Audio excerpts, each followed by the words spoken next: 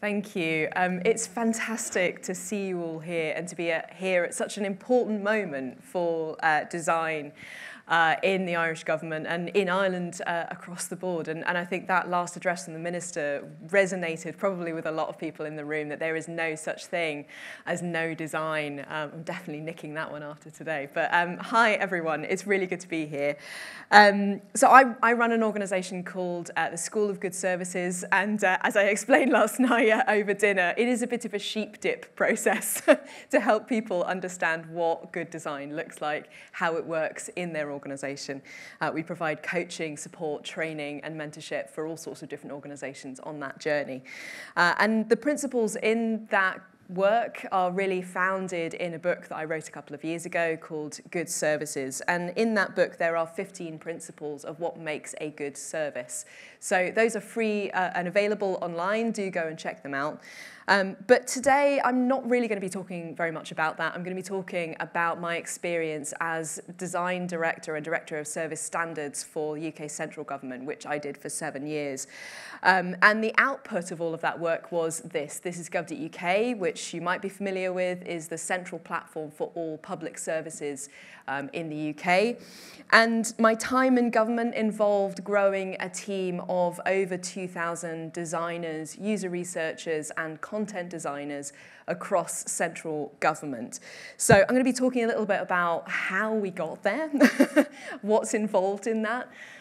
There was a huge amount of support that was provided for those designers. It wasn't just the actual designers themselves. There was also products, services that enabled people to actually produce better public services. Things like the service standard, which again, many of you will be familiar with.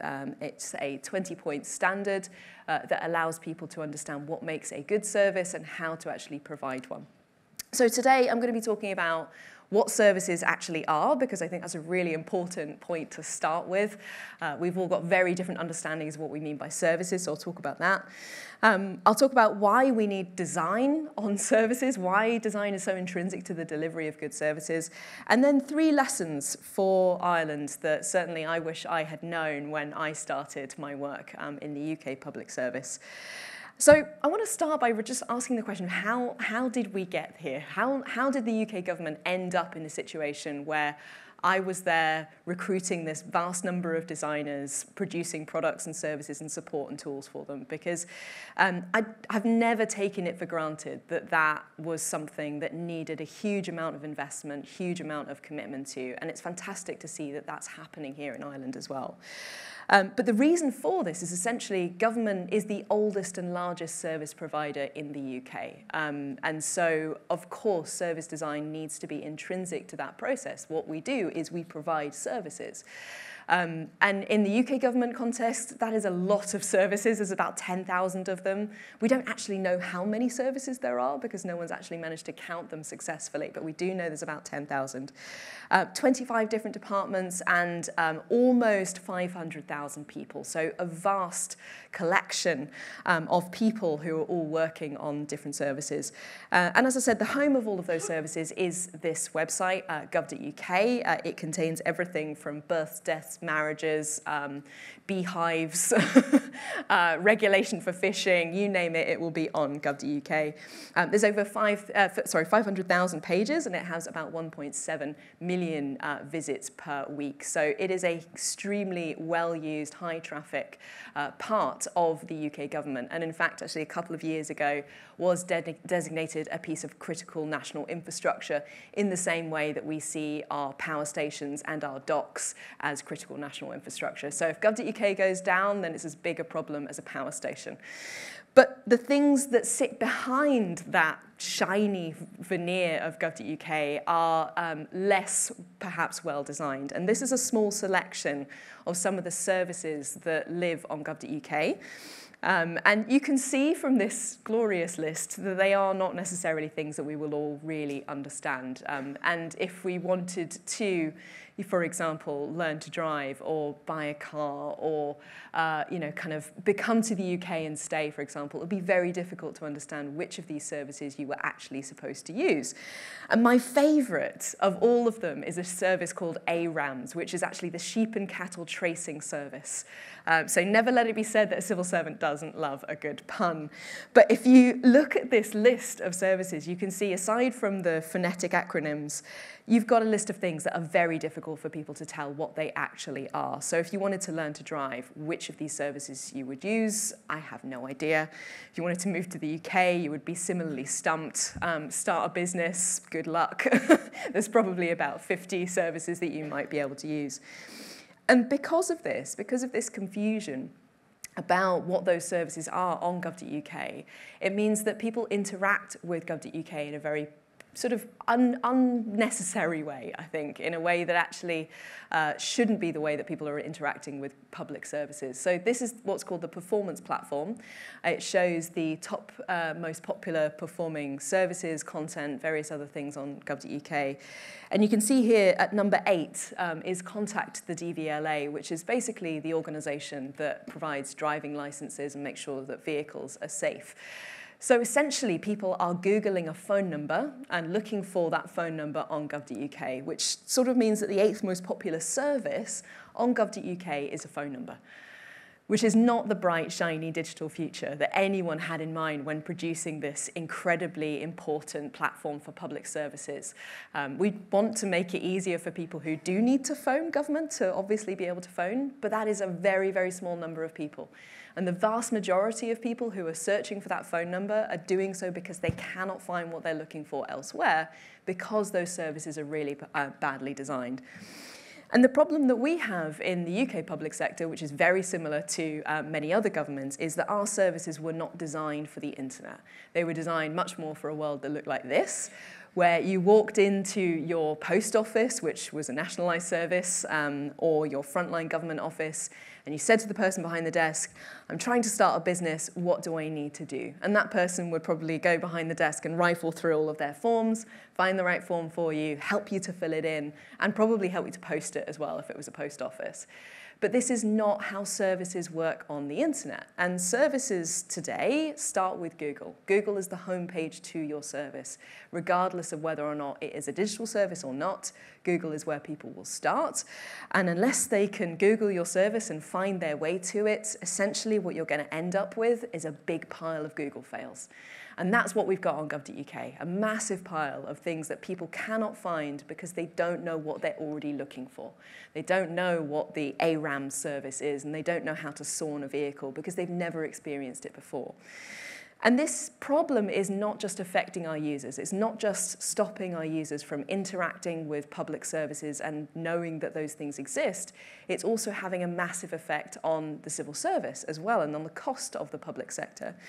So in government, we know that the UK government spends about 80% of its budget on services, which is not surprising because it's, like I said, the oldest and largest service provider in the UK, so services is its main thing. What is more surprising, though, is that up to 60% of that cost is spent on calls and casework. So basically people phoning up government saying, hey, how do I do this thing? Or you've had my passport for 6 months, what the hell is going on? Or filling in a form incorrectly because that form has been badly designed. That form then goes to a caseworker, and then we have to spend money basically kind of trying to figure out what that person was doing. So up to 60% of the cost of our services is basically spent with people not being able to engage with them, not being able to use them. And if you're wondering at this stage just what proportion of phone calls are actually people who would otherwise not be making a phone call, a lot of them.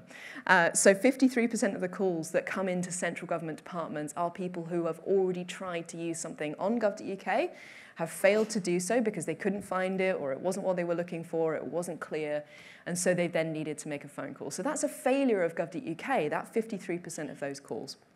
And when we think about the fact that a third of UK GDP is spent on public services, that is a vast amount of money that's being wasted on bad service design. And actually, bad service design is one of the biggest unnecessary costs to UK taxpayers right now.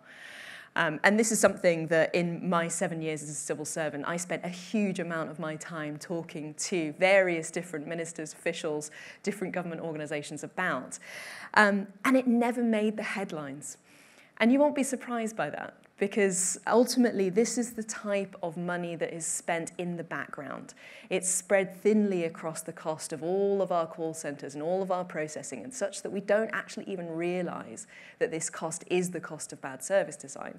So it's never going to hit the Daily Mail or the newspapers in the same way that government spending on bad IT will, hit the Daily Mail. But bad service design is hidden in plain sight. It's hidden in small problems with our services that with, a kind of often a very minimal amount of effort, we could massively improve. And so when we talk about service design in government, I think it's often that we forget about this kind of incremental movement and this slow change of services over time. But it's really important that we do, because that's where the problems are and that's where the cost is for government. So to give you an example, this is a service that helps people to declare medical problems if they are a driver. So in the UK, you have to declare a medical condition that affects your ability to drive. It means that you don't get in trouble with the law if you're in an accident, but it also means we have safe drivers on the road. But when this service first came out on gov.uk, and it's again a DVLA service, Drivers and Vehicles Licensing Agency, the only information that was about this service that described who should be using it and why they should be using it was this information here in the red box. And it basically says you must tell the DVLA if you have a driving licence and you develop a notifiable medical condition or disability, or a condition or disability has got worse since you got your licence. So basically, we have no idea what notifiable means. We don't know if that means a stiff neck since 1985 or glaucoma. It could be anything and anywhere in between. And in fact, actually, the result of this service being designed in the way that it did was a 40% basically percentage of declarations to this service being completely unnecessary. So 40% of the people who were telling DVLA about their medical condition actually didn't need to tell the DVLA about their condition at all. And if you're curious about the top 3 conditions, I don't know if you can guess, but these were them. So ingrown toenails, if you've ever had one, very painful, but not going to affect your ability to drive. Stiff necks, hemorrhoids. Again, my sympathies to anyone who's suffering from this. They are painful and uncomfortable, but they are not the things that we really care about. The things that we really care about are the medical conditions that will genuinely affect your ability to drive. So this team, realizing that this was happening, seeing this inflood of people who actually were declaring problems that they didn't need to, realized that all they could do was basically just add a very, very simple piece of text at the bottom of the service that clarified what they meant by notifiable conditions, and then really clearly listed some of the types of conditions that we mean. And those are the types of conditions that, if you read that and you've got an ingrown toenail, you're not going to go, right, okay, I'm going to declare my toenail problem. And really importantly, including why people should declare it. So a notifiable condition is anything that affects your ability to be able to drive safely. And just by doing this tiny bit of content that took them all of about 5 minutes to put on gov.uk, no technology changes, it resulted in a 12% reduction in unnecessary declarations, which obviously huge amount of cost reduction for government, so win for government, but also a massive win for users, because the people who really do need to use this service are very often professional drivers who, because of their lifestyle, are developing conditions that affect their ability to drive, and also older drivers. And both of those groups absolutely rely on their ability to be able to drive for their livelihoods. So the 12% reduction for government involves a huge amount of increase in speed, obviously, for those users getting an answer on whether or not they can drive again. So it's really heartening that the minister mentioned this before, but I'll reiterate the message. Good services are designed. This stuff does not happen by accident, and it doesn't happen when there are not designers working on those services. And when we talk about design, you didn't think you were going to see Lawrence Welland-Bowen today, did you? When we talk about design, I think sometimes there's this massive misunderstanding and misinterpretation of what that actually means. And I can see it in people's faces when I tell them I'm a designer, and they picture this. They picture, someone sort of basically adding more colours, more, stuff everywhere and making things look nicer, basically. Although it's debatable whether or not Lawrence Welland-Bowen does actually make things look nicer. But what we mean by government design, what we mean by design in the public sector is this type of design. And there is a huge history of design, huge heritage, actually, of design in the public sector. This is one of London's sewers, designed by Isambard Kingdom Brunel, designed to be 3 times the size that it needed to be to basically allow for the expansion of the city. And Gov.uk was built in the same way. We designed it to essentially be a platform that could incorporate vastly more services, vastly more traffic that it needed to. So this is the type of design that we're talking about. Or Margaret Calvert and her work with Jock Kinnear to design New Transport, the font that's actually used on Gov.uk that's based off of this font, so the motorway sign font. And the reason why that font was used on Gov.uk was because it was basically tested like this. So it was strapped to the top of a very old car and driven towards a stand of people who all had various different levels of vision in various different weather conditions to make sure that it was a really legible font. And it turns out if someone's driving at 60 miles an hour down a motorway with, kind of blinding sun, actually that's a similar level of kind of reading ability and of stress that someone's encountering if they're reading about visas and immigration on their phone on the top of a bus. So that's why Gov.uk uses New Transport as a font. But there would be no public services without design, and I think those examples just show the heritage and the history of this. This is not something that is new and something that's happened in the last 5 or 10 years. This has been going on for hundreds of years in the context of public services. But what we mean by design in government, and specifically in the UK government, what we mean by design is basically these 4 professions. So content design, interaction design, graphic design, and service design.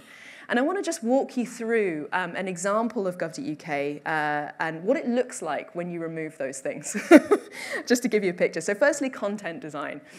Content design is essentially the ability to be able to take the ideas included in a service and explain them in words. So content designers are writers, they're experts in communication. If you take out content designers, the words go away, or they get incredibly complicated to understand. So content designers are absolutely fundamental to all central government services. We've also got interaction designers, though. Interaction designers design the way that people interact with government services, so things like search, things like all the buttons and the styling, making sure that actually they are in the right place and they make sense to people and they can use them, they feel like a government service. Graphic design.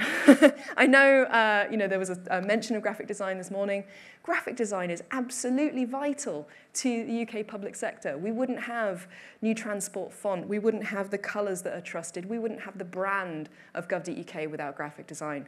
Graphic design is absolutely intrinsic to what we do, and Gov.uk would look like this without them. So thank you to the graphic designers. But also service design. Now, service design is basically the part of design that works with policy, with operations, to define how our services work. If we didn't have service designers in government, we just quite simply would have services that did not work. So service design is absolutely vital. But service design can only happen when we have service literacy, when we have an ability to understand what services are, to be able to see them as real things that can and should be designed, to understand what makes a good service, and to be able to commit to designing those services. So I'm going to talk very quickly about 3 lessons for Ireland that I wish I had known all 7, 8, 9 years ago when I started doing this in UK public sector. The first one is to do the hard work to make services visible. By far, the hardest part of all of this journey will be helping people in your organisations to understand that services exist as a real thing and understand what they actually are. Because ultimately, in order to design anything, chairs, carpets, services, you actually have to believe that they exist. And the problem we have is that we've got a very different understanding of services in government to the understanding that our users have. So we see services as these collection of kind of diffracted moments, individual interactions with a user. Our user, of course, though, sees that thing as a process that they're going through to be able to reach an end goal. So the first task we have is to make those services visible. And ultimately, without doing that, we're going to end up with a relay race of people involved in that journey, not handing over the baton successfully to each other. We'll end up with services that break. So every decision that we make affects our service in some way. If we look at this glorious example of a beautiful public sector service, which I won't name and shame whose it is, you can see the types of decisions that add up to those bad decisions. We've got policy decisions, we've got KPIs, we've got teams that are passing those things down to their organizations and the culture that we have. And all of those things mean that they add up to a bad service. And without an awareness of the effect of all of those different decisions on the end experience that a user will have, none of those things will add up to a good service. So it's vital that everyone in our organization understands what services are, what makes a good one, and is committed to actually delivering good services. But that requires us to actually know what our services are in the first place, which, as I said, in UK government, we actually don't know. We've still got a long way to go to understand them.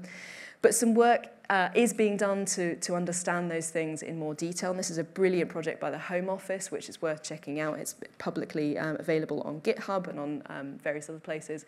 This is a list that they've created of their services to allow everyone in the organisation to understand which bit of which service they're part of.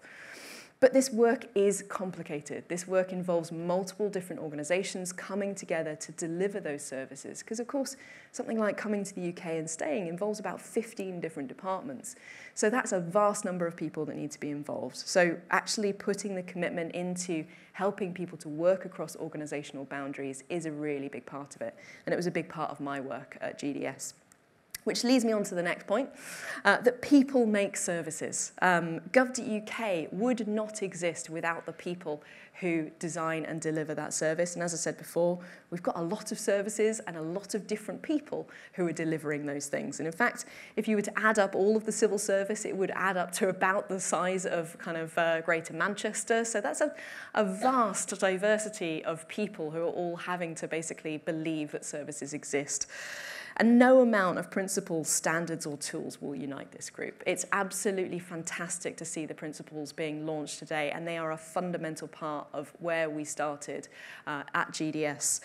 But principles can only get you so far without investing in the communities and the people that need to actually put those principles into action. And the communities of practice that drive the UK public service are essentially communities that have been recruited and brought in and nurtured in government for that reason. And for the reason that essentially telling people what to do is a really ineffective way of getting service design to happen properly. I think we all know that probably intrinsically. And really what we need to do is enable them to make better decisions. So that involves training. We were providing training every single week. Consistent job descriptions, monthly meetups, regular comms, trips, leadership coaching, and an almost infinite list of other things that we did to support those communities. But design teams are only really, more than some of their parts. They are more than just the individuals that we bring into those groups.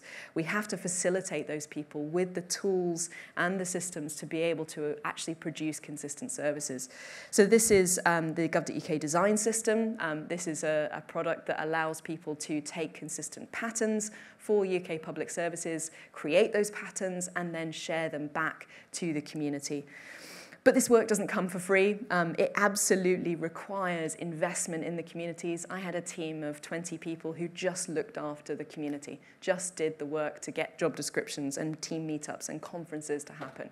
So it's a vast amount of activity that needs to happen in this. And this last point I want to finish on, because I know we're running out of time, is really enabling people to do good work.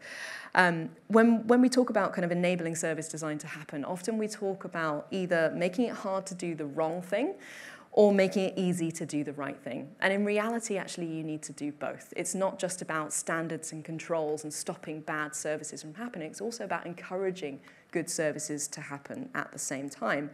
So some of the tools that we had at our disposal to be able to do this was obviously the service standard.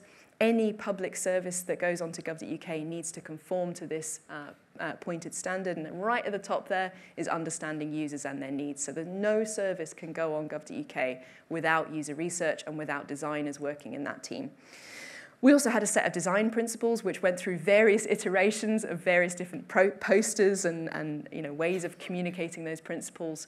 The fact that they were so short and so memorable made them work. They started to become the kind of almost mantra that people embodied.